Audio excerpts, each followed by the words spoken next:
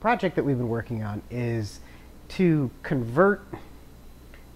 We have a large rock and mineral collection. Geology departments, geosciences departments tend to be, in a sense, big archives in themselves, because we hoard, collect rocks, minerals, fossils, the specimens that we work with.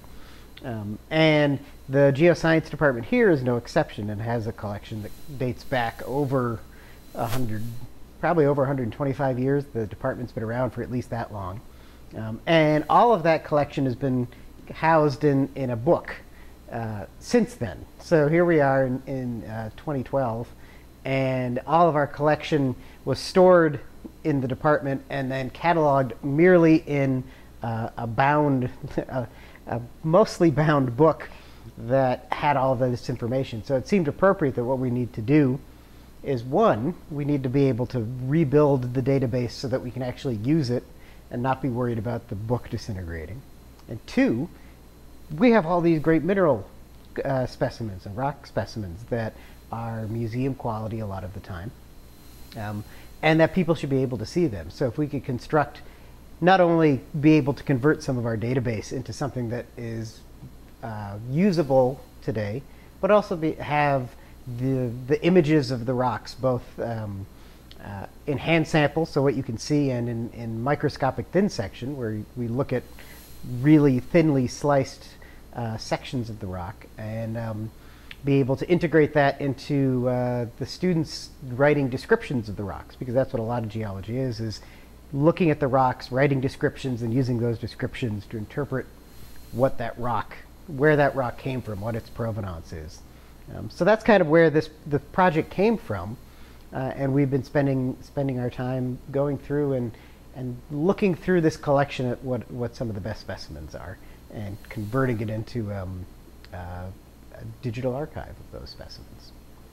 So the process of creating the online archive for the rocks and minerals involved a number of steps that we had students helping along the way, because first we had to actually determine what we have.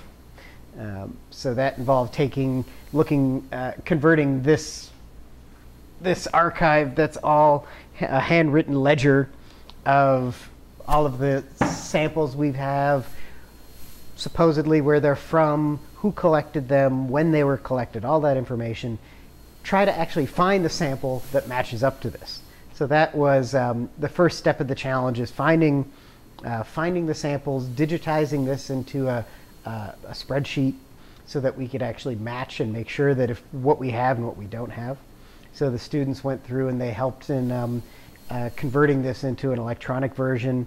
And then once the development, the actual construction of the gallery was going, the students would took all the images and took both the microscopic and the macroscopic hand sample images to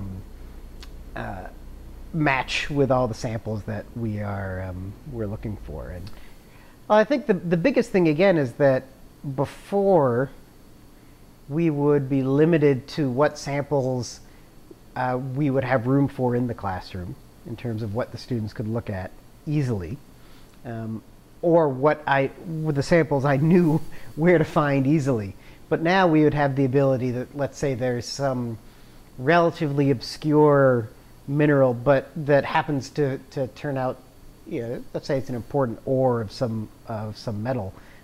The students could look it up in the database, and we could see, what samples we were able to take images of. And then typically there are more samples than we have images for, so they could go through and find where those samples might be to look at other examples of those minerals. So it will allow us to more readily be able to have the students find and examine different specimens. And in geology, especially when you are a student coming in trying to learn all your rocks and minerals, the more things you can look at, the better off you're going to be. So that's a big piece of it. With any sort of group project like this, you're going to have you're going to develop new ways to work with You know, I know I found new ways to work with you know, our science librarian, Oriana. The students, of course, have had a lot more experience now, and all of those interactions, I think, have helped both the Geosciences department and the library work better together, and the students feel like they're part of the department more. So that's kind of what we've got from it.